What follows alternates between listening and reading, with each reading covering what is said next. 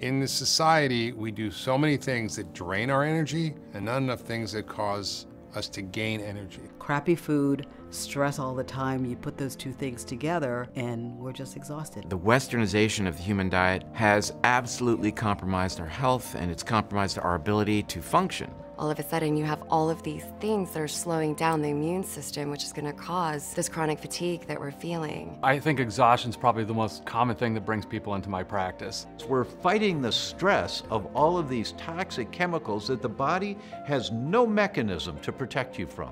We have the exact same body as our ancestors thousands of years ago. Today, our bodies are having to fight thousands of chemicals every single day, and then we need 4 cups of coffee a day to keep going. Historically, we faced acute stresses. In our world today, we're inundated with chronic stressors. It's not natural for us to just be in this high-paced society with everything at the reach of our fingertips. We are no longer able to get away from that fight or flight. We are always ready to run. And the deleterious effects that has on our physiology are profound. What we eat is actually very vital to our health. But not only that, it's not about the intake, it's also the processing of what we're intaking. There's a lot of evidence coming out that mitochondria are not just these sort of mindless energy generators.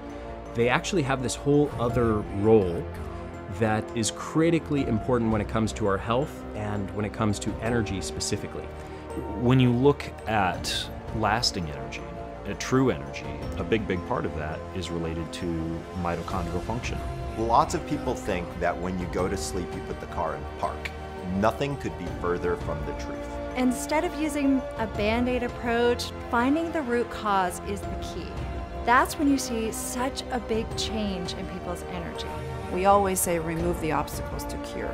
Remove those out and help the body detoxify daily. So when we start to shift where our priorities are, then that can reduce our stress. And out of that comes more energy and vitality and happiness and really all of the things that we're looking for. So despite the doctors telling you this is your new normal, it doesn't have to be. Promise you, you do the things that are being explained to you in this series, and they will manifest.